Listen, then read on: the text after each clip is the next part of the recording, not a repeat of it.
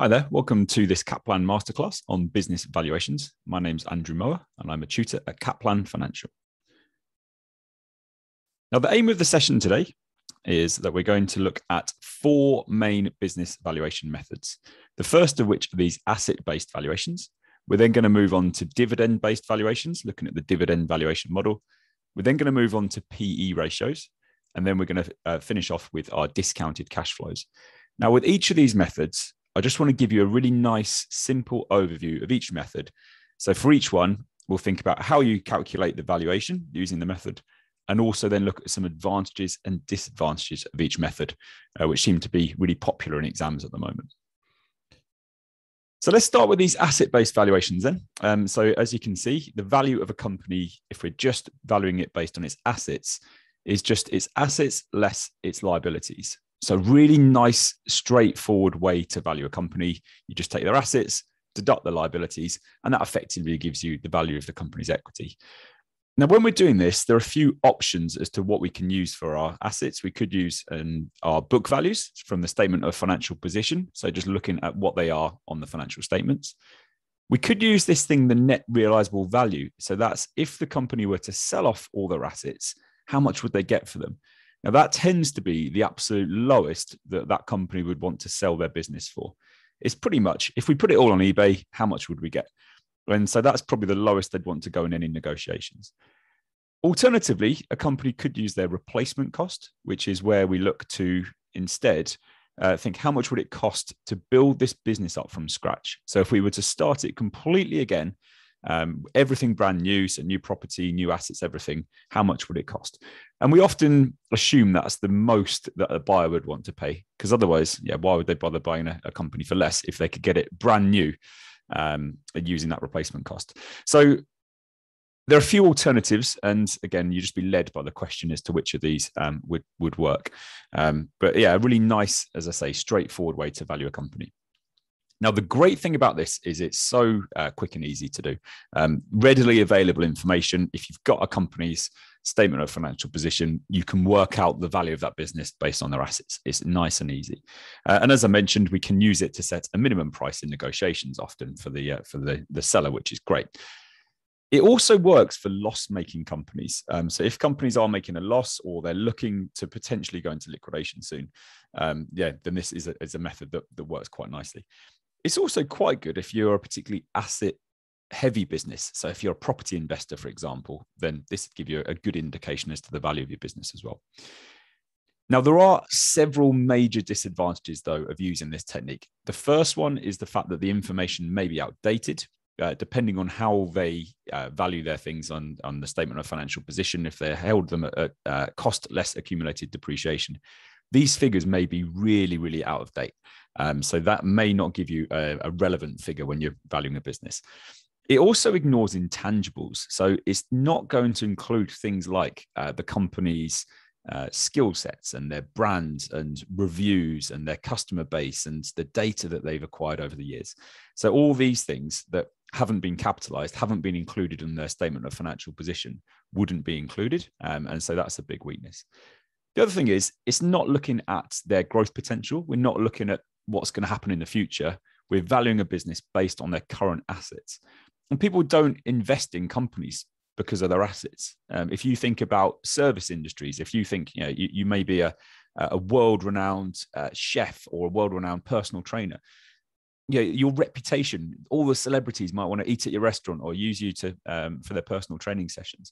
But that's just getting ignored, and we're just looking at what assets they've got. So it's a really sort of tricky one, and we don't look at what potential they've got going forwards, and what they could earn. So it's just looking at their assets. So it's a nice starting point. It's really quick, really easy to do, but overall, it's not going to give you the most accurate valuation of a business. Our second method I want to consider is this idea of the dividend valuation model. Now, this one uses a company's dividends to predict what the business is worth. So have a little think about what the company's going to be worth here. There is a formula. So the value of the company, you take the dividend and you times it by 1 plus their growth rate.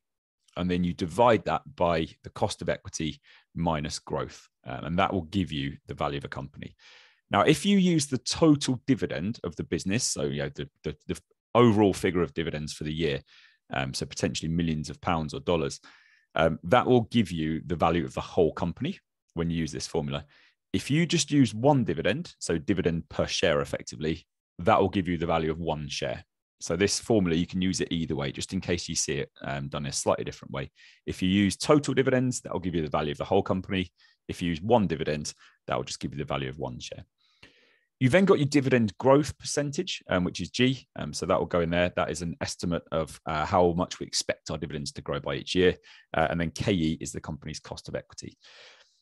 Now, this DVM is assuming that the value of a company is worth all the dividends it will ever pay out into the future.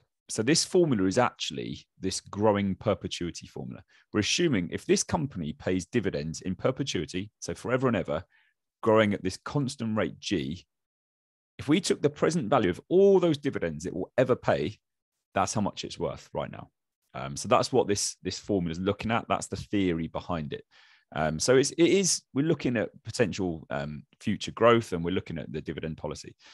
So it is quite a nice way of doing it. And again, it's not too tricky to find out. We'll think about some advantages and disadvantages. So it does include growth, and it does also link to shareholder wealth now, because we're thinking about those dividends. We're thinking about how much we're expecting to earn as investors, which is good. And you can use it to value minority holdings. So if you're only buying a few shares, it's quite a nice method to use, because if you're only buying a few shares, you're not going to affect the company's dividend policy. So using their forecast dividends is absolutely fine. Big weaknesses though. First of all, it assumes constant growth of dividends. So that G figure we're assuming stays the same forever. So if we say growth is 5%, we're assuming, what we're saying is that these dividends are going to grow at 5% forever and ever into the future, which isn't going to happen. Yeah, there'll be years where they may not even pay a dividend. There'll be years the dividend might go down. So having that constant growth is really a massive assumption. It also relies on this cost of equity figure in the formula, KE. And as you may know from other studies, that's not necessarily the easiest figure to find. And also we're assuming that that's constant forever. And all it takes is a change in the company's gearing levels or the change in their risk, and that cost of equity figure would change. So again, assuming that that's constant forever is not necessarily going to be valid. And also not all companies pay dividends. Some companies, especially newer companies, like to reinvest that money in the business rather than paying out dividends. So then you can't use this. It's not going to work. Or loss-making companies aren't going to be paying dividends. It's unlikely they will. So again, this method wouldn't work in those situations. But again, it's a start. We're building in a bit of growth now and a little bit of the future potential, which is better than the asset one we looked at earlier. The third method is this idea of using a PE ratio, which is the price earnings ratio. So to value your company, you need to take a suitable PE ratio and times it by your earnings. Now, when I say a suitable PE ratio, what you're often going to have to do here is borrow a PE ratio from a similar company. Now, it might be that there's a company that's in the same industry as you, which you could use, or there might be industry average figures for PE ratios that you could use. And the idea is that the PE ratio is the value of a company divided by its earnings. There are a couple of ways of doing it, as you can just see on that second line there. So, for example, if a company's PE ratio is 12, what that's saying is this company is worth 12 times more than its annual earnings. Or you can do it on a single share basis as well. You could say that this company's share is worth 12 times more than its earnings per share. So again, you can do it on a big scale or a little scale, it doesn't matter. So the concept is we want to value a company. So it's likely to be unlisted. If it's a listed company, we'd know its value already probably. So if it's an unlisted company, we want to know how much is this company worth? What we'll do is we'll find a similar listed company who have a PE ratio. We can go and look at their share price and their earnings. And we can work it out and we can say, right, their PE ratio is 12. So this company that's similar to us is worth 12 times more than their annual earnings.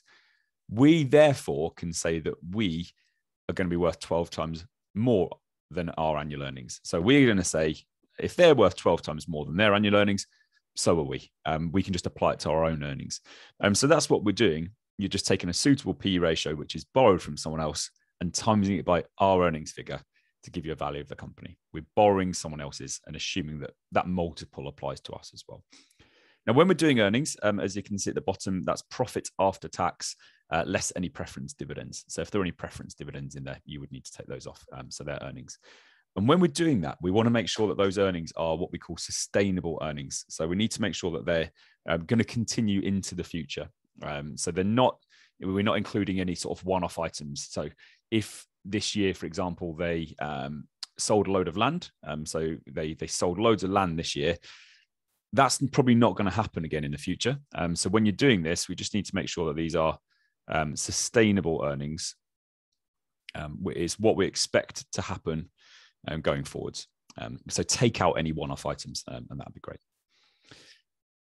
So the good things about this, they are based on similar listed companies. So hopefully it will give us a good idea as to what our business is worth. Includes the impact of their brand and reputation, because we're looking at earnings, which is good. And it is widely used. I know a lot of people who work in companies who need to value other businesses. And this is a method that they use a lot. It's really quick. It gives you a rough indication as to the value of the business, which is nice. This idea of borrowing someone's PE ratio there as a disadvantage is, it's unlikely to give us an accurate figure, isn't it? You're just borrowing a similar company. They'll do things slightly different. They'll have a different attitude to risk. They'll have different levels of gearing. They'll have all sorts of different things going on there. So borrowing a PE ratio is potentially a major disadvantage. So that word proxy is just that idea of you're just borrowing someone else's. So when we talk about a proxy, it just means that you've borrowed it from somewhere else. Now you are using historic earnings, so we're using last year's earnings. So going forwards, it may not be that may not be the case. So we're not including any future earnings. We're just looking at what we've achieved this year. And this idea of an adjustment for non-marketability, as I mentioned, we're going to be valuing a company that's not listed. So its shares are going to be much harder to sell compared to a listed company. So when we're borrowing this PE ratio, we'll be borrowing it from a listed company. We then have to take off a little bit, just deduct a bit, just to reflect the fact that, right, our company isn't as attractive as this other one because our shares are harder to sell. We're also less regulated. Less information available about us and so on. So what we tend to say is that there's usually around about a 25% deduction to reflect the non-marketability of our company shares. Now that's fairly arbitrary. It's fairly random, but if this comes up in the exam, you're just looking to show the markers. Right, I acknowledge the fact we borrowed someone else's PE ratio. That's for a listed company. We're not listed, so I just need to take a little bit off just to make it a bit of a fairer comparison. So 25%, as I say, is pretty much the going rate for a deduction for non-marketability. Again, it is fairly arbitrary, but it just shows that you know what you're doing. The final one is the discounted cash flow technique. And all this is really is just a big old MPV. So the discounted cash flow, the value of a company is the present value of future cash flows. So it's what we expect our cash flows to be in the future, discounted back to the present value. Now, when you do this, what you tend to do is you'll set up a column like you'll set up a table almost like this. So you have your T1, T2, your T3, T4, etc. So you'll set up an MPV like you usually would. We don't often have a T0 column when we're doing these. We're usually looking at the cash flows in the future. So we'll start from T1, T2, T3, T4, and so on. Now, what sometimes happens is that you end up with this final year perpetuity. So what they often say is that in the final year, we'll have some sort of year 5 to infinity type thing. So they often call that the planning horizon for the first few years. They're the years that we know in detail what we expect to happen. So you'll have your sales, your costs, your capital allowances, your tax, all those sorts of bits, just like a normal MPV. And for those 4 years, you might have fairly detailed forecasts as to what your figures will be. Once you get to maybe year 5, or again, depends on the question and the business, but once you get to year 5, we sort of go, right, we're not too sure about the figures from here on because it's quite hard to forecast that far in advance. So we'll just assume that they carry on at the same level into the future. So we'll just assume that they carry on like that forever. So that's the idea of a perpetuity. So in that final year, we've got what we call a delayed perpetuity, and they might even include a little bit of growth. So within this, there's this final year perpetuity factor. So rather than using a discount factor in that final year, what you do is you can do 1 over the rate minus growth. So that's the R minus G. And then you times it by the discount factor for the year before the perpetuity is starting. So in that little example I just did up there, the perpetuity starting in year 5. So what you do is you times it by the discount factor for year 4. So that's that idea of a delayed perpetuity. You always times by the discount factor for the year before. So if there is some sort of growth, if it says it's growing at 1%, you do 1 over the rate, which will be your cost of capital, take off your growth, and then times it by the discount factor for the year before. That's that final year perpetuity factor.